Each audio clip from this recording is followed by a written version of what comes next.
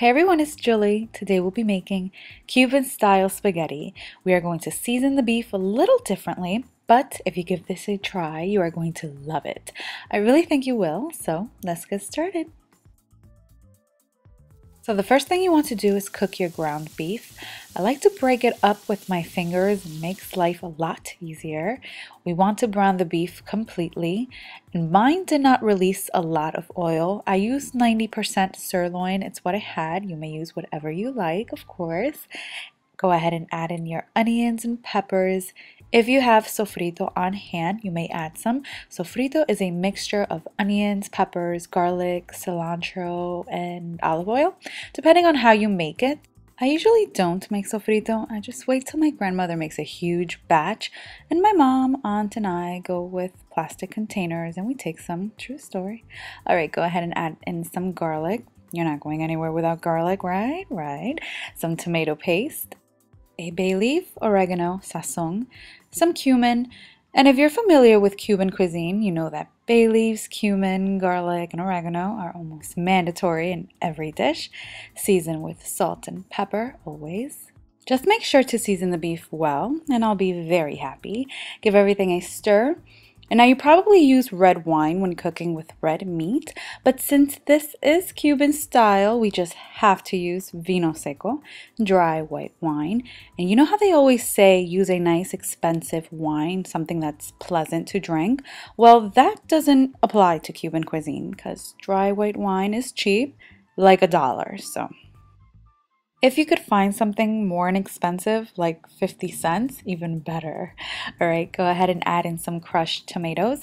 You can use half of a can of crushed and half of a can of diced tomatoes. If you like it really chunky, that's optional. I always use fire roasted crushed tomatoes. They're my favorite. I love them. I like to throw in a pinch of sugar to cut the acidity. That is optional. Give everything a good stir. Cover this and lower the heat to low. I cooked this for about 30 minutes. I started boiling the pasta water the minute I covered this, so that can give you an idea of exactly how long I cooked it for. You want to taste for seasoning. Make sure you season well with salt and pepper. It should be very flavorful, definitely not bland city. Remove the bay leaf. My grandmother never did. I do sometimes. I throw in some capers. You can throw in some olives instead. Trust me, it's good. You can leave them out if you'd like, but I recommend them.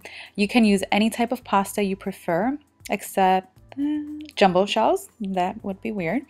I always like to add the pasta in little by little, so I have a good balance of pasta and sauce. You don't want to add in a ton of pasta and then wonder where all the sauce went. Then you're left with dry pasta, and you don't want that.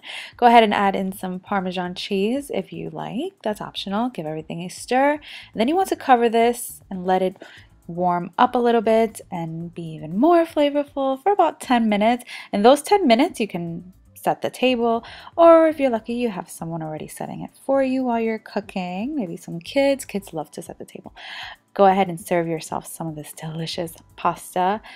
I added a little bit of extra Parmesan cheese on top, and this was really amazing. It reminded me of my childhood. My grandmother always made this.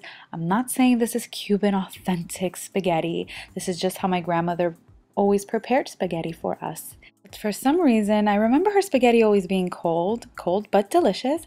Her defense is always the same, that she would call me a million times to come and eat, and I would never listen. I listen now, that's for sure. I really hope you guys give this recipe a try. Don't be afraid of the capers or the olives, throw them in. I hope you guys enjoyed this recipe, and thank you all so much for watching.